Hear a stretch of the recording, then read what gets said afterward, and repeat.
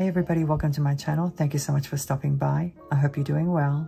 Today we're going to be making this gorgeous autumn themed bracelet, and we're going to use the beads that came in Didi's Deluxe Bead box for the month of October. As you can see, this bracelet features gorgeous jade stones, sparkly green crystals, and some Czech Glass Leaf beads. It's a relatively quick, easy bracelet to make. Once you've created your beaded components, it comes together pretty quickly.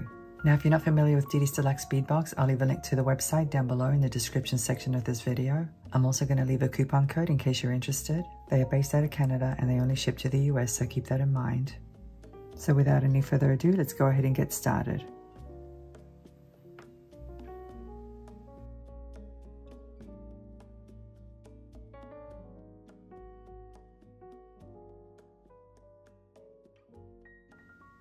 And here we have Didi's Deluxe Bead box for the month of October 2023. The name of this box is Falloween. It's such a cool name, it really is. But the reason they named it Falloween is because it contained both fall and Halloween items. But the nice thing about these beads is that you could totally use them together. In other words, you could take some beads from the Halloween collection and use them for a fall piece. But as you can see, the box contained gorgeous beads, it really did. It contained autumn jade beads, yellow jade nuggets, natural river stone, as well as sparkly crystals, and so many other beautiful items. Now I've already done an unboxing video, so if you missed out on seeing that video, I'll link it down below as well. So let me show you the items we're going to be using for today's project. Here are the items we're going to be using for today's project. These 4 are from the box, and the rest are from my stash, basically all the metals. I decided to go with a bronze color today. So let me go over the sizes with you real quick. We have some Czech Glass beads here. They measure 10 by 8 millimeters, and the color is Alabaster Picasso with a copper wash. And here we have some beautiful autumn jade beads. They measure 8 millimeters in size. And the strand we received was very colorful. It was a 15-inch strand, and I tried to pick a bead from each color, as you can see. And here we have some 4 millimeter faceted bicones. They're Austrian crystal bicones, so they're pretty high quality. They measure 4 millimeters in size, and the color is olive green. And here we have a lucite leaf charm. The color is tangerine, and it measures 15 by 15 millimeters. I have a piece of chain that's about 4 inches long. You don't need a whole lot of chain for this project. And I believe those links measure 3 by 5 millimeters. I have 6 bead caps over here, and I believe those measure 8 millimeters across. And here I have a leaf charm. It's actually pretty big. You could probably use it as a pendant, but I wanted a nice big charm for this bracelet. It's 32 millimeters long, and that includes the loop, and it's about 16 millimeters across. And here I have a toggle clasp. I believe the ring measures 15 millimeters across. And here I have some ball head pins. They're pretty thin. I think they're 24 gauge, and they're 2 inches long. In addition to this, I'm going to be using some craft wire and some jump rings, but I'll bring those out in just a few moments. So now that we've gone over the materials, let's go ahead and get started. We're going to start with the 8 millimeter jade beads. Now I just have 4 here. I'm going to use the 5th one as a charm once we assemble the bracelet. My bracelet's going to be about 7 inches long total, so if you need something longer than that, you might need more of these beads. I have a long piece of 20 gauge wire here. The color is antique bronze. I like to work with long pieces because then I minimize the wastage.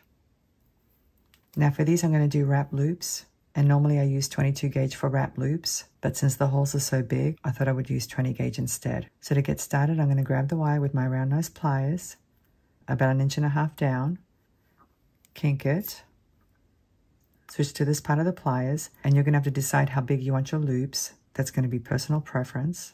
I'm going to take the tail now and wrap it around the nose, flip the pliers around, continue to wrap that tail to the back, and now using these pliers, I'm going to grab the loop, and with another set, I'm going to grab the tail and do a couple of wraps.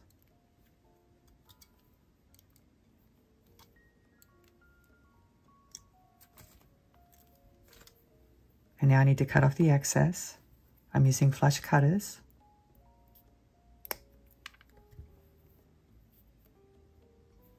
And now I definitely need to tuck that little tail in.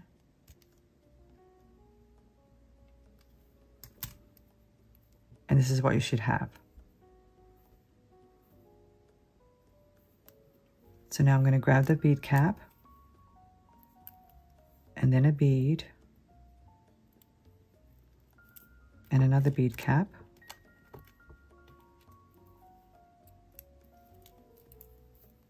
like so. I'm going to grab the wire again, line up the bottom loop, kink it, switch to this part of the pliers. It's the same spot that I picked when I did the other loop. Wrap the tail around the nose, flip the pliers around, continue to wrap to the back. Once again, I'm going to grab the loop. I'm going to cut off the excess. And now I'm going to grab the tail and wrap it around.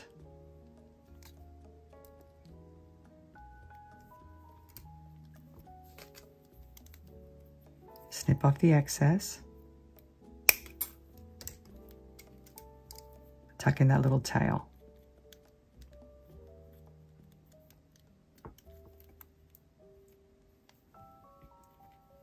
So that's my first beaded component. I have another piece of wire here, and normally I work with pieces that are much longer, but it's difficult to do that when you're trying to film because the camera gets in the way. So once again, I'm going to grab the wire about 1.5 inches down, kink it, switch to this part of the pliers, wrap the tail around the nose, flip the pliers around and continue to wrap to the back. Now I'm not going to close it just yet because I need to connect it to this component. So I'm going to open up that loop a little bit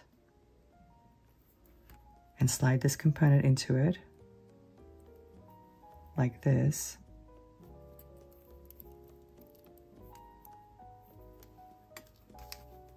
And now I'm going to grab the loop, grab the tail, and do my wraps.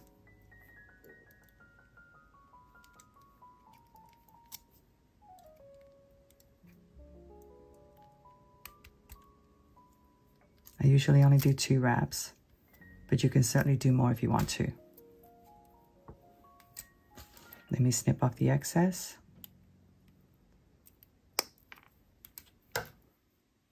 Tuck in the little sharp end.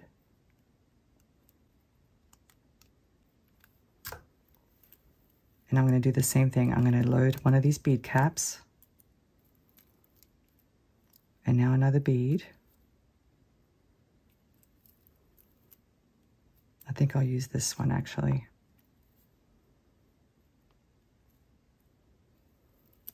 And another bead cap.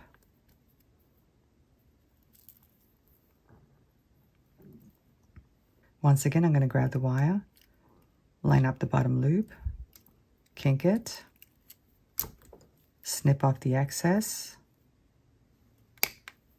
Let me put my pliers back in. I'm going to wrap that tail around the nose, flip the pliers around, continue to wrap to the back.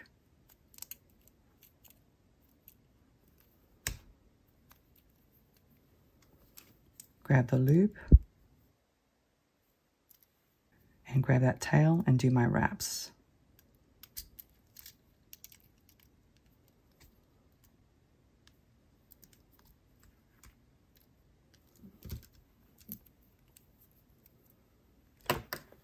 Let me cut off the excess.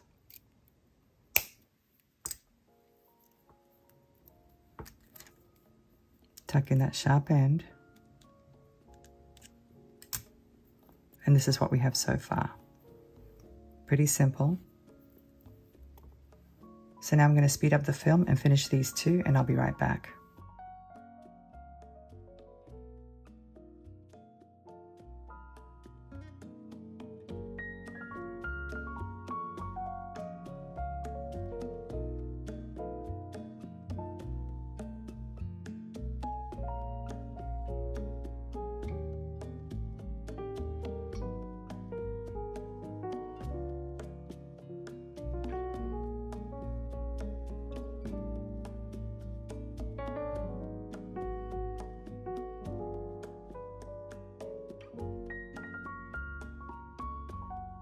Okay, I'm back, and as I was making these, I realized I was missing 2 bead caps, so you actually need a total of 8. What can I say, guys? It's kind of late where I am right now, and I've had a very busy day today. But anyways, you can see I connected all of them, and all of them have wraps except for this one. I left that loop open because I'll be connecting it to a ring, and we'll do that later on. So now let's move on to the next step. Here are the beads for this step. I have a total of 7 there, and obviously, guys, I've already played around with this design, so I kind of know what I'm doing. And I've already figured out the length of each segment and how many beads I need. Like I said earlier, you're going to have to base that on how long you want your bracelet. I have another piece of wire here, but this one's 22 gauge. Whenever you're working with tiny crystals like these, you have to use thinner gauge wire. And I'm actually going to make my loops a little bit smaller as well. It wouldn't look right to have big loops with tiny crystals. And it's the same process, guys. But let me go ahead and do one with you. Once again, I'm going to grab that wire about 1.5 inches down, kink it, switch to this part. Actually, I'm going to switch to this part, which is a little bit smaller. Wrap the tail around the nose. Flip the pliers around. Continue to wrap to the back. As you can see, that loop is considerably smaller. That's what you want. I'm going to grab it with these pliers, and with another set, I'm going to grab that tail and do my wraps. And it's the same thing. I'm doing 2 wraps.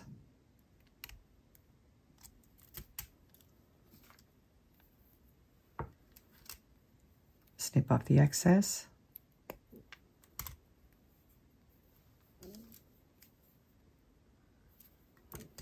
Tuck in the sharp end. Pick up a crystal.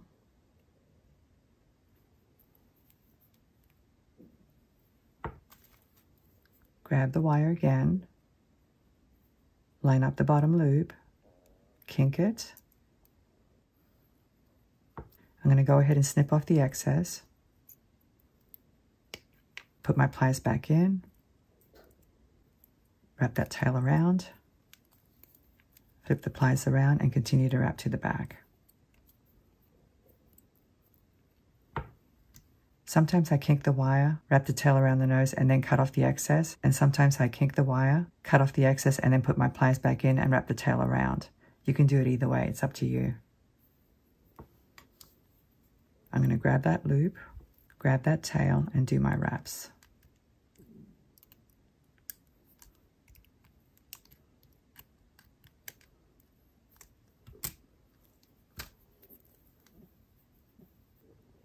Snip off the excess.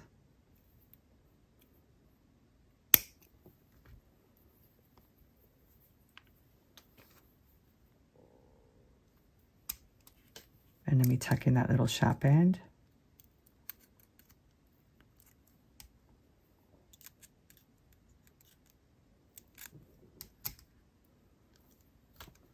And this is a very tiny component. Let me pick it up with my pliers and show you. Very, very tiny, as you can see.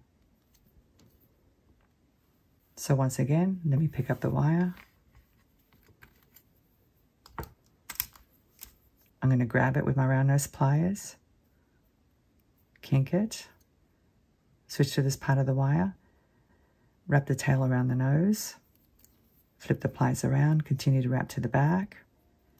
I'm not going to close it with wraps just yet. I'm going to open up that loop, slide it into this component.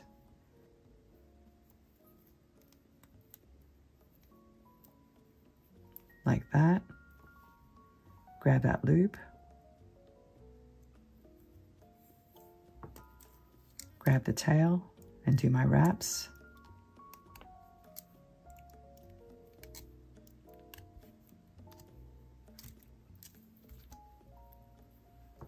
Snip off the excess.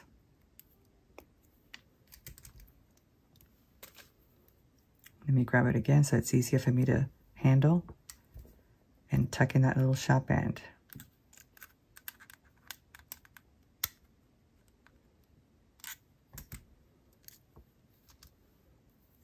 And now I'm going to grab a crystal, like so. Grab the wire with my round nose pliers, line up the bottom loop, kink it, switch to this part, wrap the tail around the nose, continue to wrap to the back.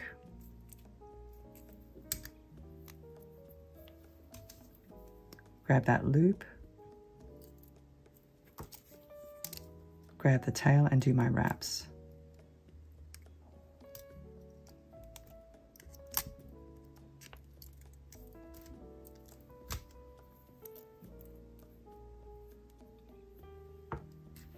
snip off the excess.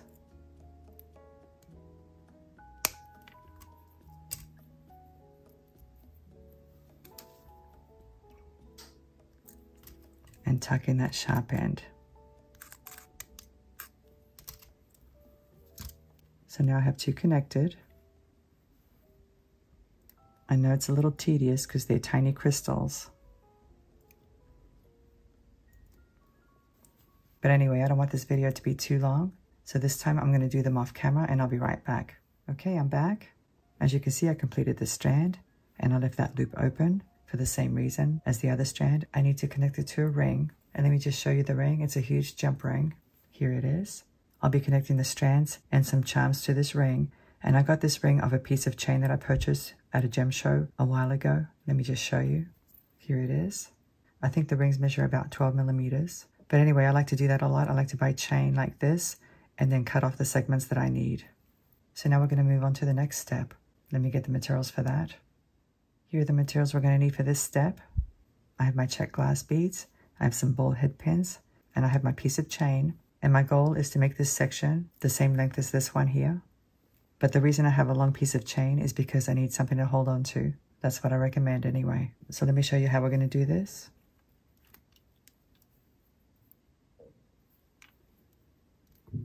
I'm going to slide on the bead this way. So the pointed end of the leaf is facing the ball of the ball head pin. I guess you could do it the other way, but I think it looks better this way.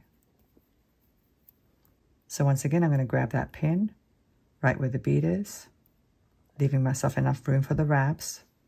Kink it. Switch to this part of the pin. Wrap the tail around the nose. Flip the pliers around. Continue to wrap to the back.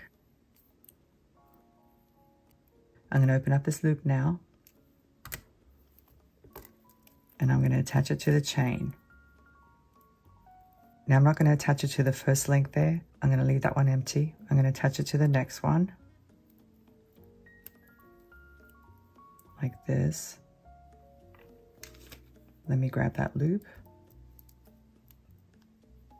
And I'm going to do my wraps.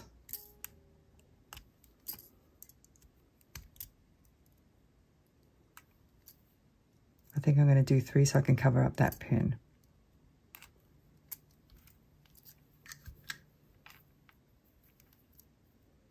So now I'm going to cut off the excess. Tuck in the sharp end. Let me just arrange the chain so you can see it. Now, one thing I do want to point out, for today's project, I'm going to attach all of these charms on the bottom side of those links. Now, you don't always have to do that. You can alternate if you want to. It's up to you. But that's how I'm going to do mine this time. And I think to make it look interesting, I'm going to do 3 wraps on this one and 2 wraps on the next one. I'm going to alternate. So let me go ahead and do the next one. Once again, I'm feeding the bead onto the ball head pin. I'm going to grab the pin, leaving enough room for wraps. Switch to this part of the pin. Wrap the tail around the nose, flip the pliers around, continue to wrap to the back. Let me open it up a little bit. And now I need to decide where to hang the next one. So I think what I'll do is skip one link and insert it into the next one. But before I do, I need to make sure that I'm going to connect it to the bottom side of the link. This link right here. So it's going to go in like this.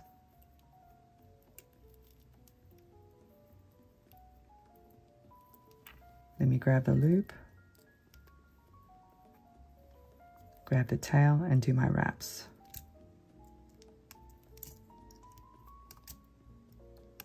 This one's only going to have 2.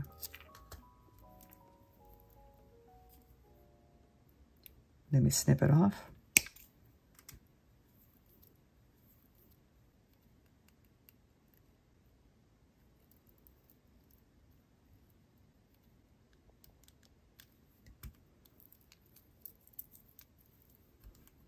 Let me grab that link and show you. It's a bit tricky.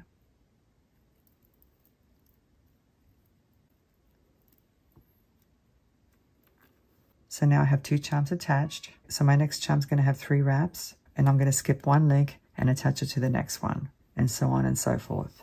So let me go ahead and do that off camera, and I'll be right back and show you what I did. Okay, I'm back, and I've completed all 3 strands, as you can see. I did have to make a few changes though. Initially, I was only going to use 8 of these leaves, but in order for these 2 strands to be equal, I had to add an additional leaf, so there's a total of 9 now. Now this one here is a little bit longer than these 2, so what I'll do is add a jump ring, and that should take care of it. But I'm not going to add the jump ring where the ring is going to be. I'm going to add it at the toggle clasp end. So here's my ring, and before I feed all of these on, I'm going to make a couple of charms. I have another 8mm jade bead. This one's a red one. I really like that red color. And here's a bead cap. I'm only going to use 1 bead cap. Now, since this hole is so big, I can't use the ball head pins that I have because they're very skinny. They're a thin gauge. So I'm going to use this one. This one's a flat head pin. And I'm not sure if I can do the wraps. I think I can. I think it's thin enough. I'm sliding the bead on first, and then the bead cap. It looks like a little berry, as you can see. And now I'm going to grab that pin, kink it, switch to this part, wrap the tail around the nose, flip the pliers around, wrap to the back. It is pretty tough, I will say that. And now let me grab that loop, grab the tail, and do my wraps the best way I can.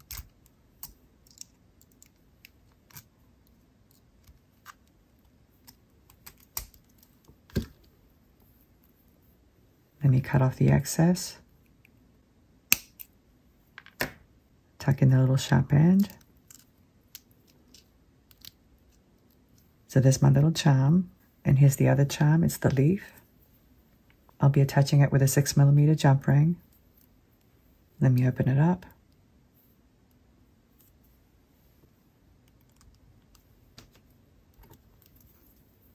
I'm simply going to slide it into the jump ring like that and close it up.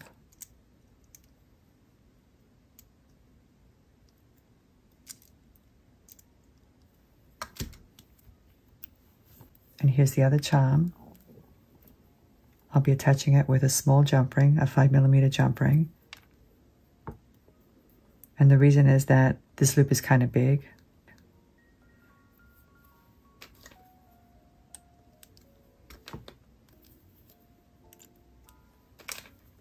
Let me close it up. So now I have my 3 charms, and now let's assemble the whole thing. I'm going to open up this ring. I was going to say jump ring, but it's really not a jump ring. It's more like a decorative ring with a cut. And I need to find that cut. It's cut so cleanly I don't even see it. I think it's right there.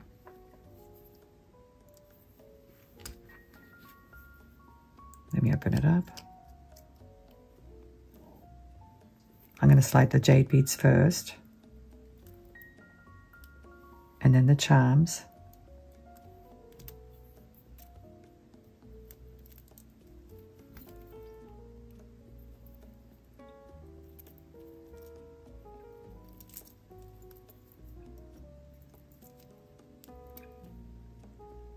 And now this green one. So far, so good. And now let me slide this one on.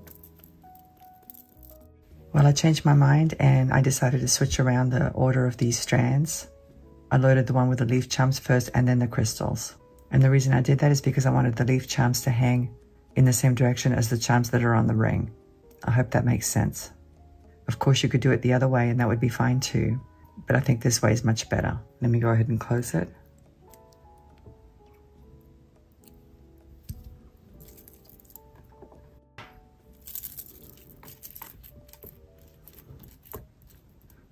So that's what we have so far. And now I'm going to attach the clasp. But I do want to mention something about the loops on this strand here. They need to be facing the correct direction. Let me explain. If this ring is flat or parallel to my mat, then this component has to have loops that are vertical, and it does. But then I have to worry about this one over here. Here's the ring portion of the toggle clasp. I'm going to be attaching a jump ring right there. So the jump ring will actually be vertical, which means that this component has to have loops that are horizontal. I hope that makes sense. It's kind of important because otherwise the bracelet won't sit properly. Here's a jump ring. Now it's not as important on this end because these strands are going to be flipping around because of the charms. So I'm not going to worry about it as much, but you do want to make sure that the one with the green crystals isn't twisted around. Here's the bar portion. And I'm going to have 2 jump rings at this end. So there's a 6mm and a 5mm. Let me open up this jump ring. I'll connect this side first. And before I do, I want to make sure that these components are sitting properly. Let me connect this one now.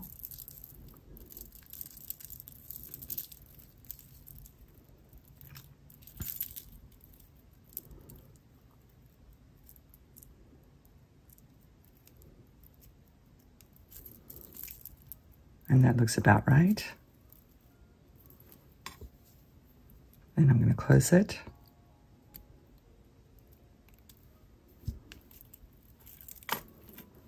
And now let me open up this jump ring.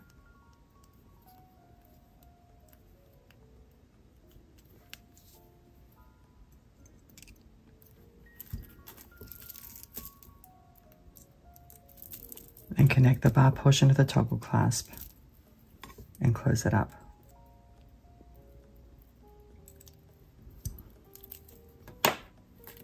And now let me connect this side.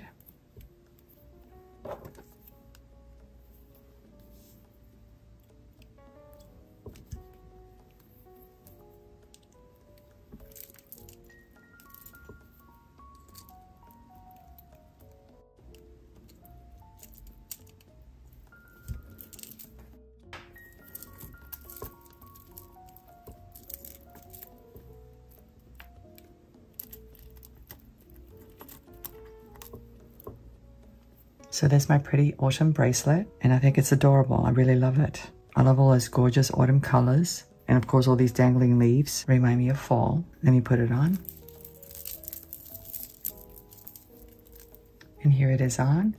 Isn't it pretty? I love that big leaf charm. And I love how all these leaf dangles or charms flop around. It has a lot of charms, but not too many.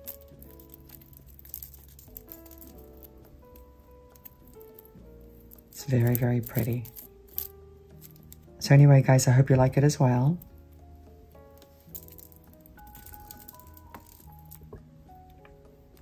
And I hope I've inspired you and you can make your own autumn bracelet and just have fun with it, guys. You can have as many charms as you want to on that ring. You can even have some on the top side if you wanted to. It's up to you. I was going to add one at this end, but then I changed my mind. And I'm glad I used the bronze metals because to me, bronze and copper are very appropriate for fall. So anyway, guys, I'd love to hear your feedback. If you could leave some comments down below, I'd really appreciate it. Thank you so much for watching. I'm looking forward to seeing you again. Have a great day and I'll see you next time. Bye.